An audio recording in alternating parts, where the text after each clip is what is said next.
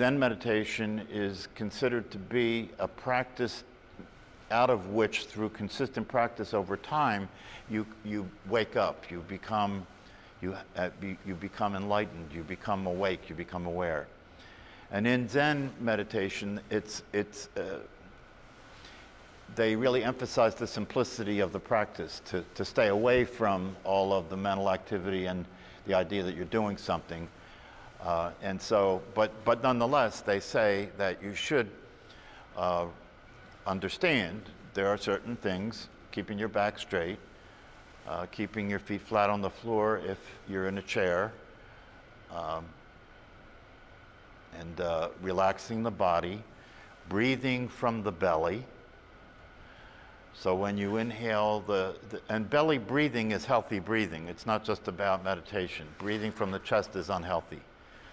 So that's something you want to practice anyway. You know, when you inhale, your belly expands, and when you exhale, your belly goes in. So, and then breathing through the nostrils, not through the mouth. Breathing in and out through the nostrils, and also resting the tongue on the roof of the mouth. This is another thing that, and the reason for that is because if you rest your tongue on the roof of the mouth, it eliminates a lot of salivation, so you don't have to keep swallowing, right? But the thing about the method and the techniques is it's not something that, you know, in the beginning of establishing a practice, it's the kind of thing that you want to give some attention to, you know, before you go ahead and sit, so that becomes something that you don't have to think about at all. You just know that your back should be straight, you know that you should let your body relax, etc., and the breathing and so forth. And after a while, you know, you don't have to think about doing those things. So yeah, and the thing is this. So does that help? Does that answer? See, the thing about meditation is that it is, especially if you approach it from a Zen perspective, right? It is a practice with the intention. And in the beginning of practicing meditation, it's challenging for most people. So if you know, those of you who have been coming to the class for a while know what I'm talking about, because if you've been coming to the class for a while, and especially if you've been practicing meditation consistently, then you can see the difference that it makes, that it gets easier. It doesn't stay difficult all the time. You know, in the beginning, the mind is restless, the body is restless, it doesn't want to be still, the mind doesn't want to lose your attention, right? But as time passes, that begins to adjust. And in this form of practice, the purpose of it from a Zen perspective is enlightenment. And so, you know, the way I look at it is that if I just were to teach meditation as a stress reduction technique, and the way I see that, that's like selling you knockoff Nikes, right? You know what knockoffs are, right? It's like selling you knockoff Nikes, right? Because that's not the real thing. That's not what meditation really is intended for. Meditation is intended for your going through an evolution psychologically and emotionally. It's for coming out of a dream state. It's from coming out of a sleep state. It's from waking up and seeing who you are and seeing how it is, seeing reality for what it is. And so that's the reason why I say to you, you know, have it be your intention to be enlightened. Have it your intention to reach nirvana. Nirvana is the word that's used often in Buddhism, and what nirvana means, the end of suffering. If it's possible to end your suffering, why wouldn't you do that? You know, even if it's not that easy to do, but nonetheless it's possible, why wouldn't you do that, right? So nirvana means the end of suffering. Enlightenment is also the end of suffering. It also has a connotation of that enlightenment means that you discover your true nature, your Buddha nature. You discover who you really are. You discover that what you really are is the awareness that has been there all along, being ignored most of the time. That's called ignorance. But in both cases, the other reason that I say what I say about, I encourage you to seek nirvana, I encourage you to seek to be enlightened, to be a seeker for these things, because as a psychologist, I know that this is more psychotherapeutic than psychotherapy. If you do it consistently and you do it correctly, and especially if you have a guide, right? This is, I'll tell you, I shouldn't say this, but this is free psychotherapy. I'm a clinical psychologist, so you are getting free psychotherapy by coming to this class and practicing meditation and being guided in that practice and being given the teachings that go side by side with the practice, that if you take those teachings to heart, not just to mind, but if you take those teachings to heart and if you practice consistently, you will begin to notice that the way you see things starts to change. The way you see things starts to change. The way you see your own mind, thought processes starts to change. The way you experience emotions begins to change. And if you stay the course, and one of the reasons that I say these things is because, yesterday on the Zoom, on Wednesday evenings at 5 o'clock, I do a Zoom meditation practice, and yesterday I was talking about enlightenment there. Right? And the reason that I talk about that is because one of the things that comes up for people in regard to these practices and having a teacher is the teacher enlightened, right? Is the teacher enlightened? And the thing about it is that, that opens up a conversation about enlightenment, and I think it's a useful conversation to have for a number of different reasons. But the reality of it is, well, what does that mean? And one of the reasons that I say that you should seek enlightenment and you should seek nirvana is because in my own process, in my own experience, in my own life, that's what I did, and it worked out. It worked out. So, if you say to me, are you enlightened? Well, I want to really make enlightenment ordinary, right? So if I say I am, I'm not saying I'm a saint. I'm not saying that I'm special. I'm saying that I do know who I am. I do experience being awareness itself. And at this point, the amount of time in my life that I spend experiencing suffering is very, very little. Very, very little. And that's compared to a time in the past when I look back at it, the reality was that my life was suffering 24/7. Because if you don't know who you are and you don't know the truth, then that's going to be the life you're experiencing, because you're going to be identifying yourself as the voice in your head. That alone will cause plenty of suffering, right? You're going to identify yourself as the voice in your head. You're going to feel separate from the world. You're going to feel separate from all the people around you in your life. You're going to be paranoid. You're going to be fearful. You're going to be concerned. You're going to have a lack of control over your emotions, right? You're going to worry. You're going to regret things in the past. You're going to be afraid of things in the future. This is the state of mind that humanity lives in, right? And so until and unless you begin to wake up and see things as they are, life is suffering. That was the first noble truth from the Buddha. Life is suffering. And when he said that, what he meant, he didn't mean that life is inherently suffering, right? No, he meant life is suffering for humanity given the condition that they're in. The way they're experiencing life is suffering. And so I know from those of you who have been coming to class consistently, I'm assuming, and I'm not even assuming, I'm pretty certain that you wouldn't come as consistent as you do, right, if it wasn't for that you see what I'm pointing at, that you recognize what I'm pointing to. Or even more than that, you've experienced the difference it can make. You've had times in your life since you've been practicing meditation and coming to this class where you have noticed that you didn't allow the anger to run you. You didn't act out. You weren't being stupid. You didn't keep repeating the same pattern. You could get over something faster than you did in the past. That's called resilience, right?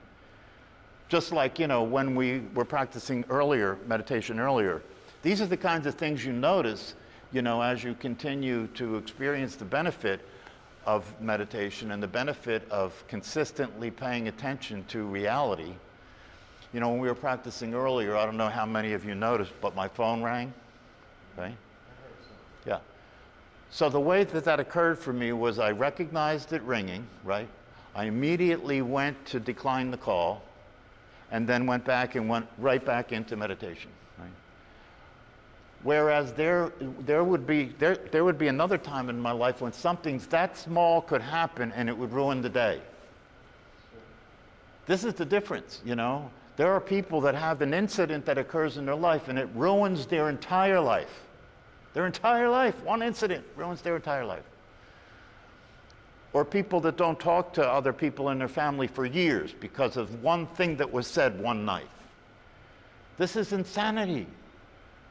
It's insanity. And so, you know, the reason why I encourage people to seek nirvana and seek enlightenment, not only is it because it's possible, because unless you do that, you're insane. You're insane. This is about going sane. And the other thing about enlightenment is that I want to really take away the specialness of that.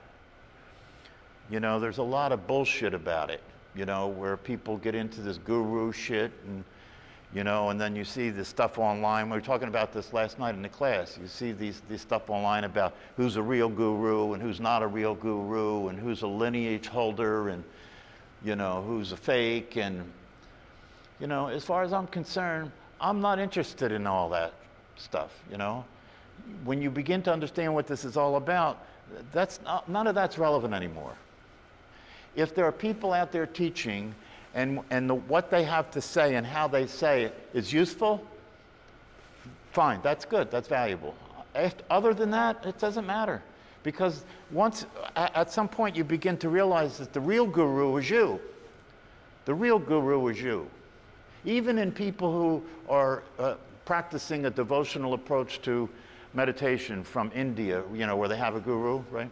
Even within that context and that understanding, right? It needs to be understood that the guru that you're giving your devotion to, the guru that you're surrendering to, is a projection of the awareness that is you, is a projection of who you really are, you see. And so the more you recognize that, the more you can get the benefit of a guide or a teacher, right? But you don't have to get lost in the idea, you know, that you do whatever they say to do, or, you know, you just give up your will to them. That gets crazy, you know. I mean, anybody who looks into these things, there's plenty of situations where that kind of thing happens and it gets crazy. But that doesn't take away from what this is all about. And one of the things that I've said about this in the past is that if you get the idea, if you recognize what this is, right, the evidence that you recognize what this is, and the evidence that you practice meditation consistently, is that you begin to make it a priority in your life. You begin to give it the attention that is required in order for it to blossom, in order for it to come to fruition. Yeah, because to be realistic about all this, you know, where you start out is crazy. You start out from being crazy. You start out from being conditioned, like almost everybody's conditioned. And what I mean by that is you think you're your body, you think you're the thinker of the voice in your head, you think your story is the truth. You know, you think the way things appear to be is the way they are. That's the craziness and the conditioning that most of humanity is living in. And the more you see things as they are, the more you study these teachings, the more you see what they point to, the more obvious it is that the world is in a crazy condition. And the thing that's interesting about this is that as you continue to practice, whether we're talking about your own craziness or the craziness around you, as you begin to practice and you start to come out of it, start to come out of the conditioning, everything is the same.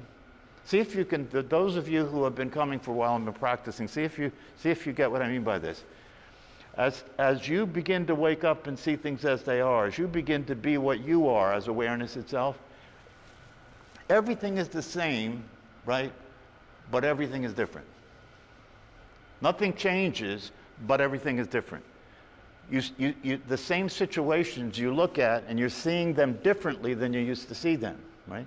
You're seeing them with different eyes. That's why they call people, in some places, they call people who are enlightened or people who are awake seers. They call them seers, right? Because you can see. That's what it was meant when they said, you know, the blind leading the blind, right? That you can't see because you're blind. Your eyes are blind. And you start to wake up, you begin to see things as they are. And one of the things you see, it starts to get interesting, because one of the things you see is that you've always been free. Who you really are has always been free. So it's not that you're going to be free. You are free. You've always been free. All you have to do is start paying attention to the truth. All you have to do is start being what you are, and you experience who you are, and you experience the freedom that is there. It's not an achievement. It's not something that's going to happen. It's something that's always been true. This is the kind of thing you begin to see. And you begin to see who you've been being and what you've been preoccupied with in terms of paying the kind of attention you pay to the mental states and the emotional states, and how much reality you give to all of that, and how you thought that was all real, and the story that you tell yourself is real, and the story that other people tell is real. As you begin to wake up, you see through that. You see through it. And you realize that it is possible for you to stop giving that attention and relating to that as if it's reality, and instead give attention to the truth, which is what you really are and have been all along, that is free, that can see things clearly, and that opens up a whole new world of possibility.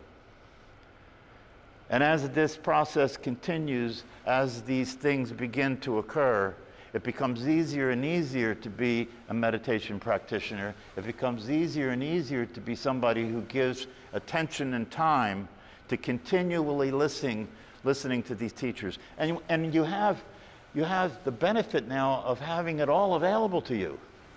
More than ever before. More than ever. Never in the history of humanity has humanity had the availability that you have right now to these teachings. Just on the internet. I mean, every single day I spend time listening to different people teach, and I have not come to an end yet in terms of coming across new people.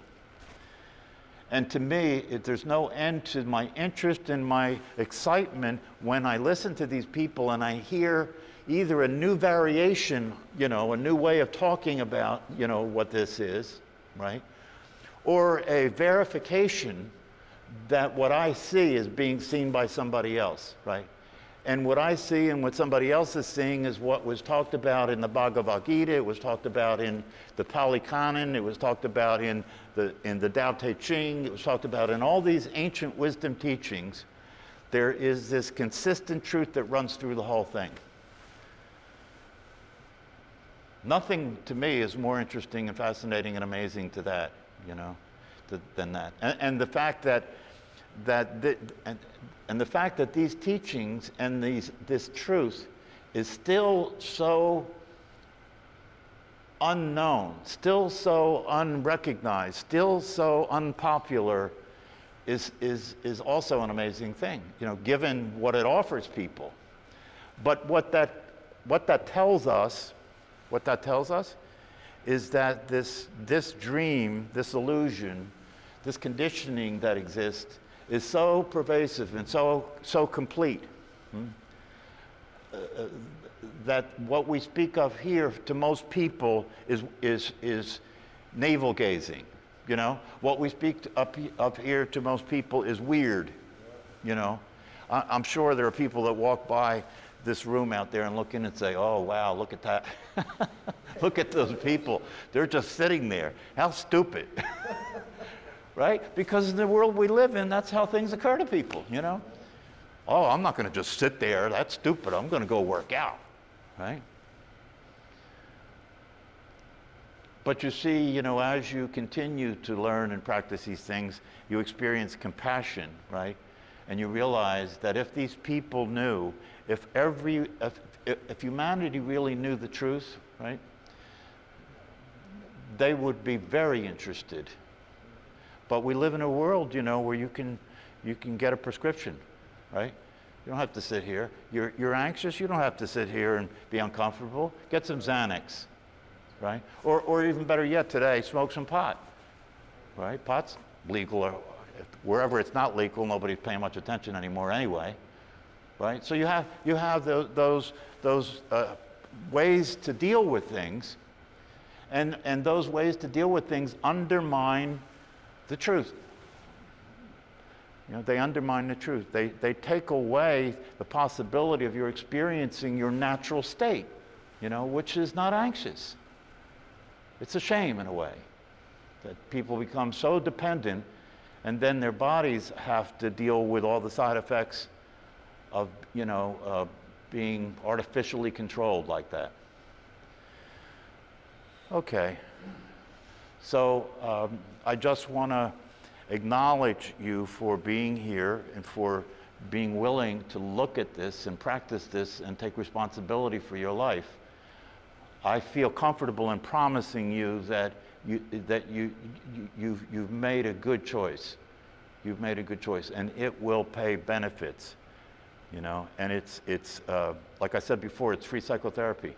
So, you know, take advantage of the opportunity. I'm not going to be here forever. You know, I ain't a kid anymore, right? And I'm not going to be here forever. And when you come upon opportunities like this, make sure you take the opportunity. You know, don't waste it. Okay, have a good night.